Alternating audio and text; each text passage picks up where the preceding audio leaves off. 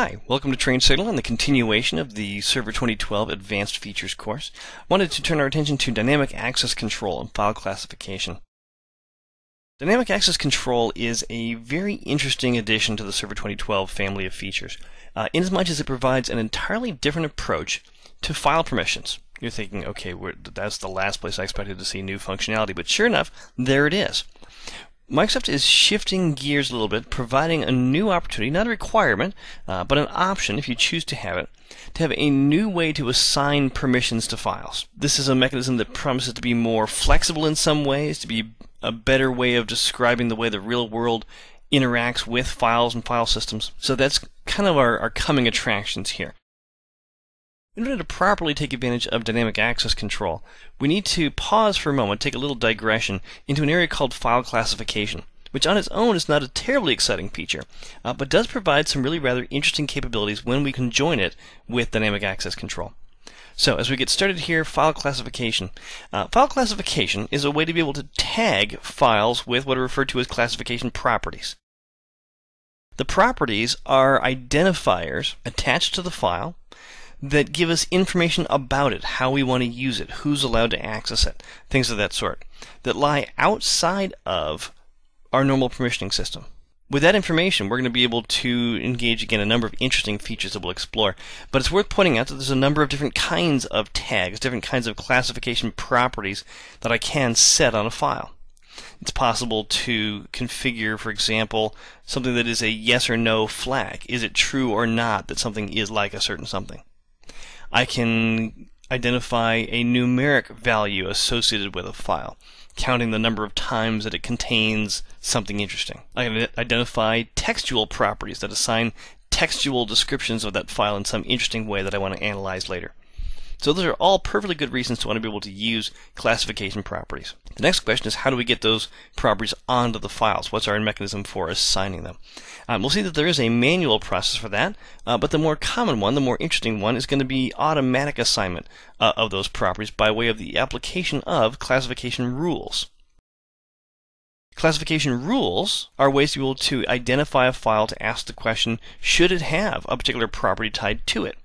And what's interesting about these classification rules is that by contrast to other file management systems we've had in earlier versions of the OS, this feature does allow the ability to search inside files for particular pieces of data, rather than simply looking at the name of the file to determine what to do with it. In many cases, what we want to do with a file is determined by its innards, by some interesting piece of text that lies inside of it, and that tells us something about what we intend to do with that file. So we're going to explore those rules, how to create them, and we'll see that those files can in fact be deployed on an automated basis, or I can manually kick off that process. So let me shift gears over to the file server to be able to illustrate some of these ideas for you. So here I am on file server 1. I want to be able to access the data that's in it and turn on classification capabilities. Well, if I look at the default behavior of files on the server just at the moment, I won't see classification properties associated with them. By way of illustration, if I go visit a particular folder, create a file, pull up its properties, I see traditional tabs. I see the security tab that shows me permissions. I see the details information. We've seen that in earlier releases, previous versions. I don't see a classifications system available to me. That's because I have not yet turned on the piece of server software necessary to make that happen. So to be able to take advantage of this classification scheme I keep talking about, we need to turn on a feature that's necessary to make that happen. It's called File Server Resource Manager, as we've seen with other components of the Windows OS that we can install. Those components are available to us by way of adding roles and features through Server Manager. You'll see that behavior a lot. Once was the case that we would go to the control panel, add, remove programs, and add software there. That's all now centralized into the Server Manager utility. Place we'll look for that here is again under File and Storage Services, the same place for those of you that attended the iSCSI lesson.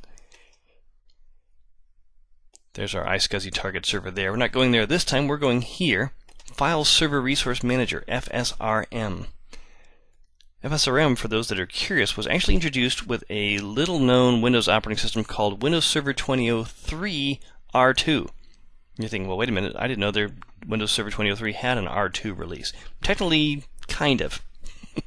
Server 2003 was released to much fanfare. It was the server deployment that followed the creation of the Trustworthy Computing Initiative at Microsoft, a new focus on security. Server 23 was a great secure OS. After a period of time, the usual collection of bug fixes was collected into Service Pack 1. So, lots of people downloaded Service Pack 1 and installed it and had Server 2003 Service Pack 1. Microsoft did something somewhat surprising. They took the Server 2003 SP1 code and repackaged it as a new product that they could sell. So they sold Windows Server 2003 R2, which was, at the root of it, essentially Windows Server 2003 SP1. But they also included an additional CD that included some helpful add-on utilities, and one of them is this guy, File Server Resource Manager. So FSRM provides a number of interesting features. It provides quota management features. It provides something called file screening that prevents you from putting files on a server unless it matches a certain file name pattern. But again, that's looking at the outside of the file, not the inside of the file. Server 28R2 updated FSRM to include this feature that we're exploring called file classification. So that's finished installing. Let me go ahead and cancel that. And we'll find the tool to administer that here under our Tools menu. There's File Server Resource Manager. Now, having added that, we've introduced the ability to do this kind of file classification that we've talked about. And let me illustrate that by jumping back over to Windows Explorer. Go back to that test document of mine and pull up its properties. This file now has a new tab associated with it that we didn't see a moment ago called Classification. We haven't assigned any properties to that file as of yet, but let's do that by way of the FSRM utility. FSRM uses the classic Microsoft Management Console GUI style, there it is, in which we're going to go exploring for features to turn on here. We're going to turn our attention to this section here, Classification Management, and the section below it labeled File Management Tasks, the combination of which is going to help inform what we're going to try to accomplish here. So, first important thing is classification properties. So from this interface we can start the process of creating a classification property. I'm going to right click here and create a new one. There are again some built-in ones up there up above that provide support for some other features that we'll explore at a later point. But for the time being, creating a local property starts the process of looking at this dialog box. So perhaps my company has confidential documents, things that are company confidential, should only be kept within the company, not to be circulated outside the organization. And I want to know which files in my organization should be treated with extra care because they're confidential. Well, I might create a confidential documents classification property. I can flag whether a document is a confidential document as a yes or no field. For other kinds of properties, I might specify other kinds of properties. I might specify a property that identifies a file by some interesting number. I go analyze the content and generate some number that describes that file in some meaningful way. I might build a classification scheme that's going to identify a file by assigning some piece of text to it, describing that file with some piece of information. In this case, confidential is either a yes or a no. It either is confidential or it's not. I'm going to click OK. We've now defined the ability for a file to be confidential or not. Well, let's take a look at some documents that might meet that criteria and might not, and let's verify that we can actually apply these rules in a way that will take effect in our organization. I'm going to go back to Windows Explorer. I'm going to go browse down into my app data folder /drive, inside of which I've got some folders for the production department. The production department has some materials acquisition goals. They want to gather the materials with which to make the things that we produce in our organization. GlobalMantics's production division wants to be able to make sure that they meet the requirements of having enough labor to be able to produce all the resources that are being demanded, and they've got some production goals in mind. So let's see what they've got for production targets. We've got a quality guideline to follow, and we've got some output quotas. Okay, quality guidelines. Yeah, it looks like they want to make sure that they're holding down the number of defective components coming off the assembly line to make sure that they don't lose the confidence of the market. Okay, good to know. Let's go take a look at the other document. The other document is output quotas. Ah, this looks like this is a confidential document. It says so right there in big letters, confidential. Don't circulate. Okay, ambitious goal, 250,000 units.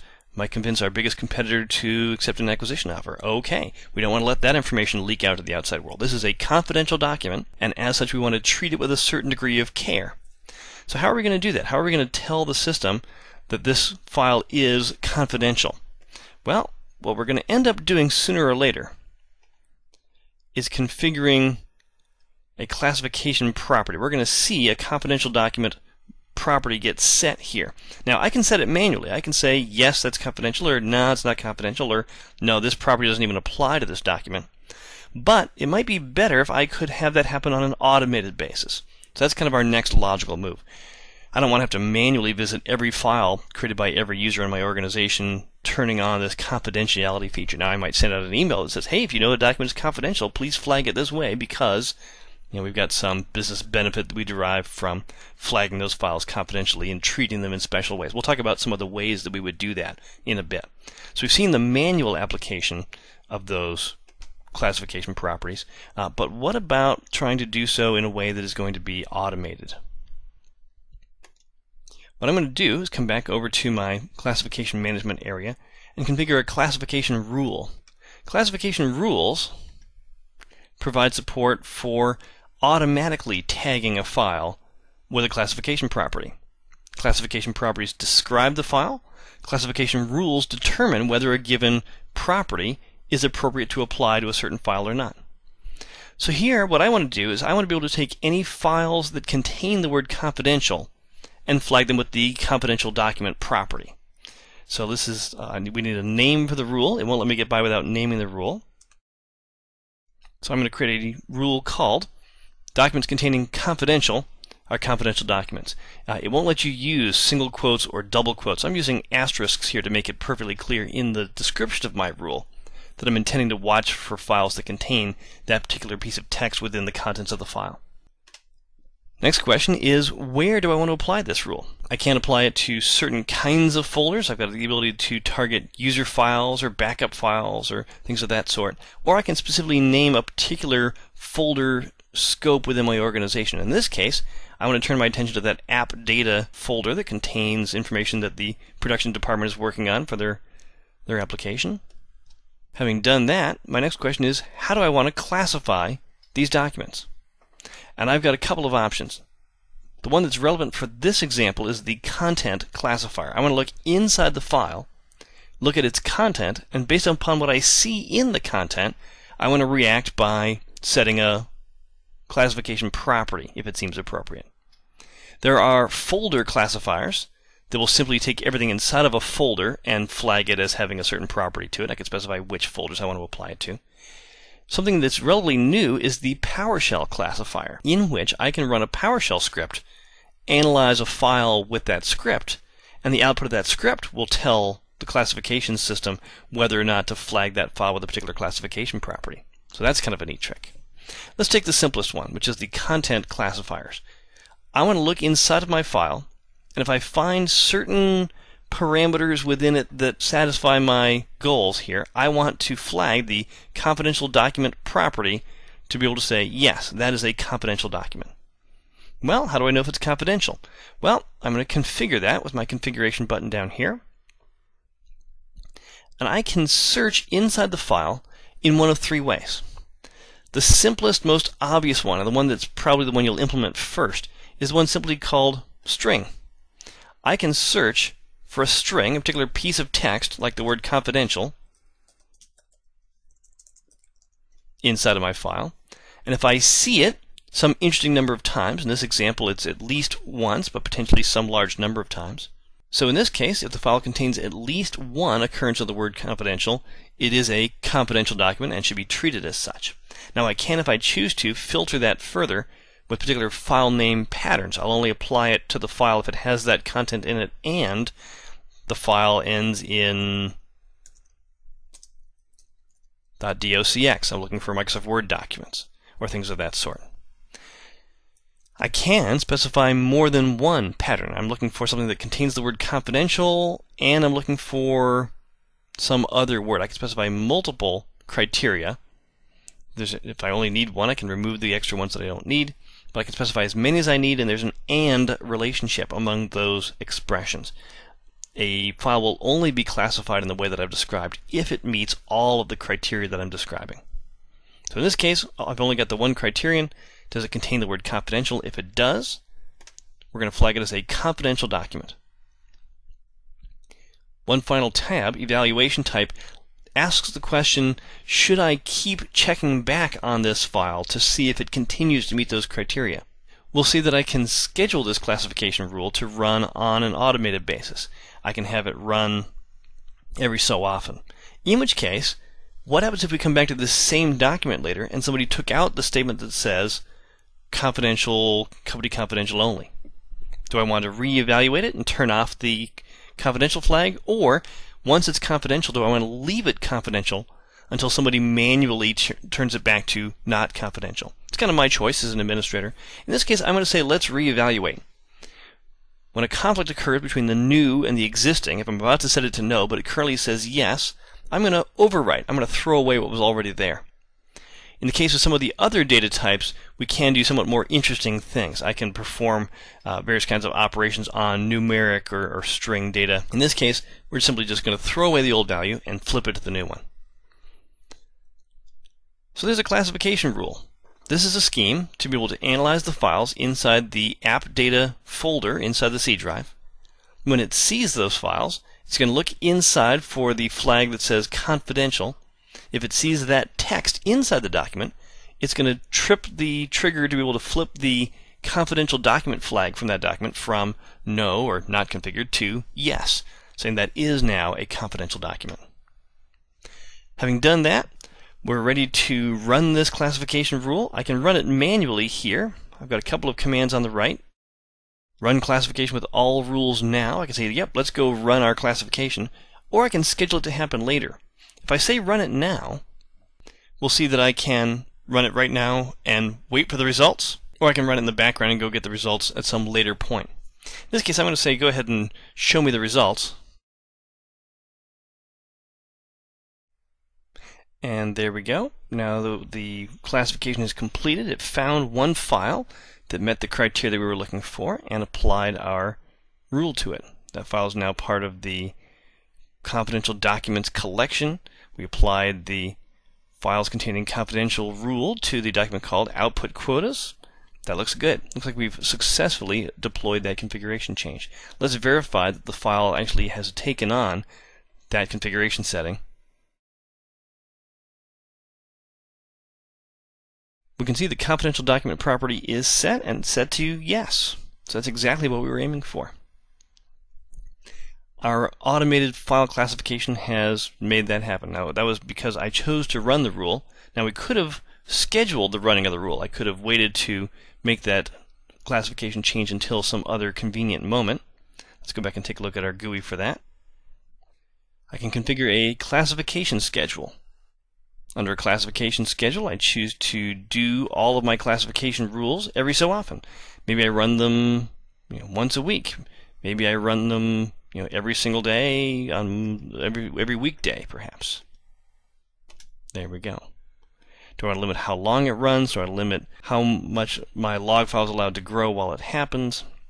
Do I want to create a log file, and if so, do I want to email it to the administrator when I've finished generating the report that describes what it was that I got done? Not a crazy idea. So that automated scheduling is a handy thing to be able to make sure that I, on an ongoing basis, update these flags. So we've got files that now have these interesting properties tied to them. Now what? What do I do with these files because they are so flagged? Well, I've got some options there. The ones that are relevant to us just at the moment, it's complaining here that I haven't specified an email server to email the report to. That's a reasonable concern. I can fix that by coming over here to email notifications and saying which email server I use to get that job done. smtp.globalmantics.local. Where's that email coming from, and who's it going to?